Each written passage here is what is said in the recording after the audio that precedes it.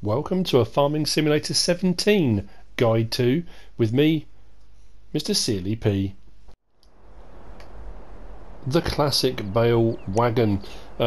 This Guide 2 is going to be about this particular trailer, but I want to add a couple of things in, so I kind of killed 2 birds, 3 birds, 4 birds with 1 stone.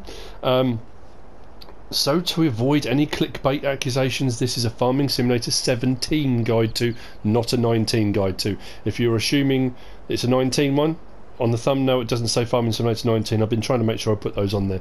But I'm fully aware that there are still tons and tons of people playing Farming Simulator 17.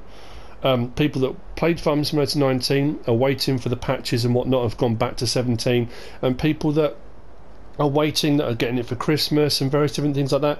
So there are still loads of people playing Farming Simulator 17, and I'm really pleased that Giants have carried on getting through the mods and getting some more mods out there. So before I move on to that one, I am on Mercury Farms, Alien Jim's map, and the update went through. A lot of people commented and messaged me asking me about the sheep situation, the wall pallets and various different things, and I kept saying to them, because 19 was due for release, he had put an update into Giants, whether they were going to process it or not, or they would wait till 19 came out then process it. Well, it's been processed, it's been done, and it's out. So one of the first things is the wall pallet spawn point has now been rectified. The pallets are not spawning underground, they are spawning above ground. Everything is golden there. A few little things here and there Jim has adjusted, but one of the major things was this: your vehicle configuration sell point at the main store. Because the doors were quite narrow, some of the bigger vehicles and machinery couldn't get in here to be reconfigured. So what Jim has done in the update, he's extended it out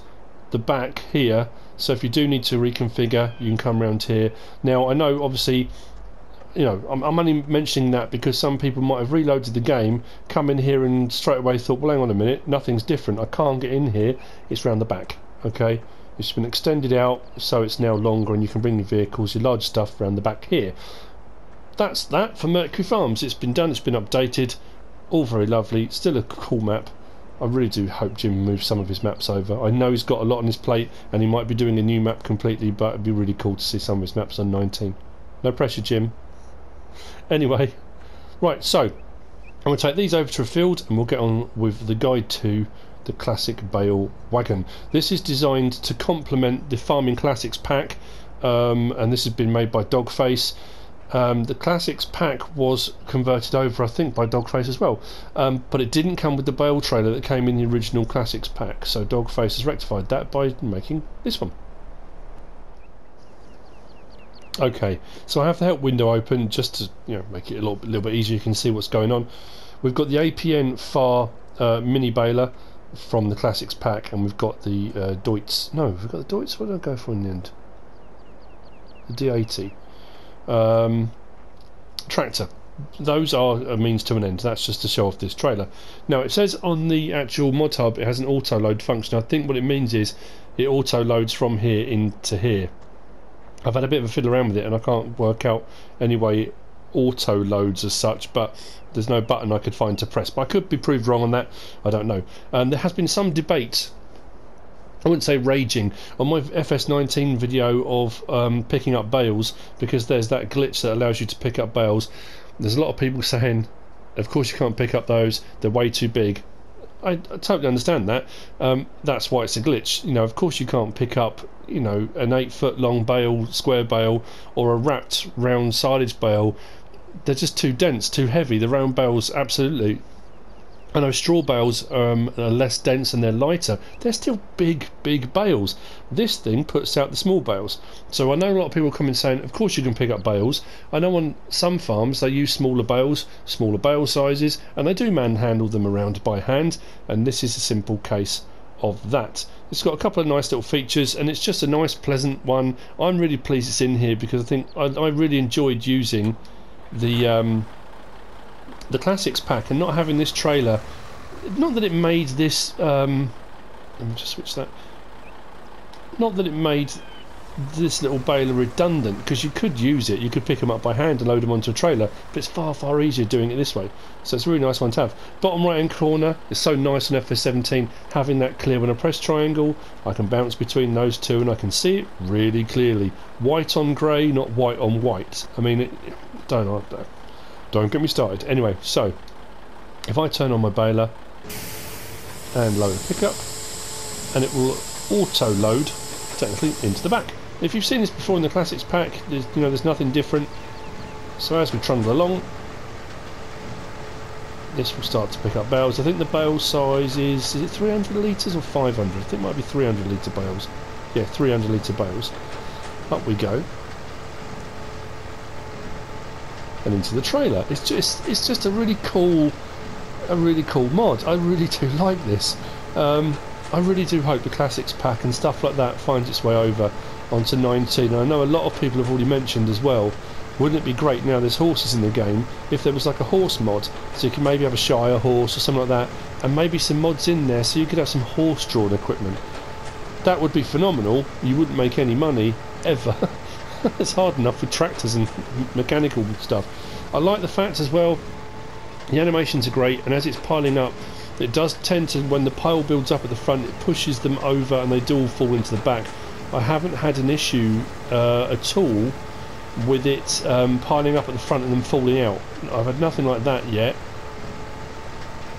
I mean, it may well happen. It depends how full you do your trailer.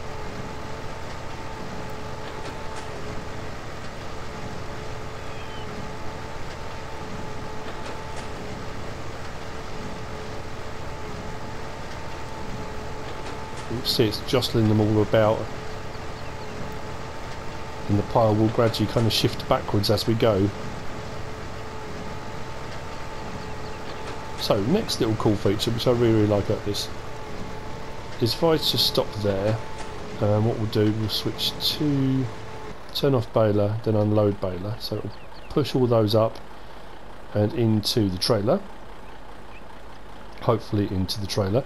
If I now switch back to trailer and I go to R1, there is a fasten tension belt by pressing R3, and at the front there, that little tension belt goes across the front. Now I guess, does that one flip up?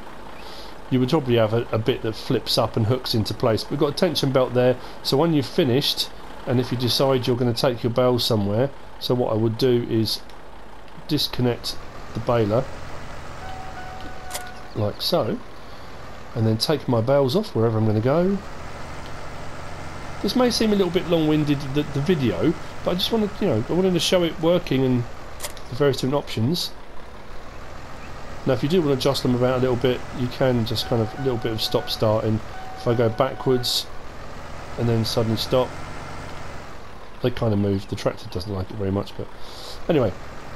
So that tension strap at the front just stops the bales then at this point, all piling out the front and ending up wherever they're going to go.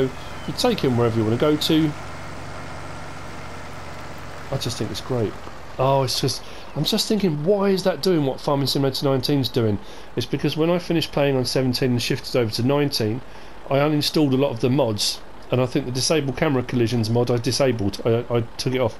That could be why. So now, what I can do is L1 and unload trailer. Now, when you press it, X, the doors open, and it kind of automatically pushes them. There's no visible thing to show what's actually doing it. There's no like chains or anything on the bottom. It just kind of unloads them for you, really. That one looks like it's stuck in the tension strap. Oh, it doesn't want to pick it up. Ooh. Okay.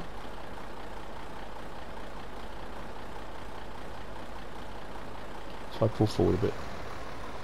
Now, this is the bit where it might catch you out, but don't worry. If you press L1 and then X to close trailer, nothing happens. Don't keep pressing it. It just takes a while, and then it will close. He says. There you go. So don't panic. I know when I first did it, I pressed it and nothing happened, so I pressed it again, and I think then it's got confused whether it was opening and closing and wasn't sure what it was doing. That front bale just fell out between the grates. Not quite sure why. But anyway, that's it. That's the classic bale wagon from Dogface that complements the Farming Classics pack. I like it. I think it's really cool. It's nice being back on FS17. It's weird, and I've said it quite a few times now, how your muscle memory takes hold, and over the span of 2 years of playing Farming Simulator 17, the controls and everything you do becomes kind of automatic. You do it without thinking about it. You also remember and work out what combinations of machinery work perfectly together, and you do it without thinking. So moving over to 19, because there are a lot of subtle changes, there are a few little control changes, not huge ones, but then there's a lot of compatibility issues with certain vehicles don't work in the same way they used to anymore. Plus then you chuck in any glitches or problems, and you get this situation where you're never quite sure what's going to happen when you do it. So it's nice being back on here and doing something that you expect. So anyway, there you go, there's the bales piled up on the floor. You can stack them if you want to, very, very neatly, but I like it, it's cool. I hope you found this useful and informative in some way, shape or form. If you have, give us a like. If you don't subscribe yet, please do. If you want to leave a comment, feel free, and if you want to share this video, then please be my guest, whatever you should choose to do. Thanks for watching.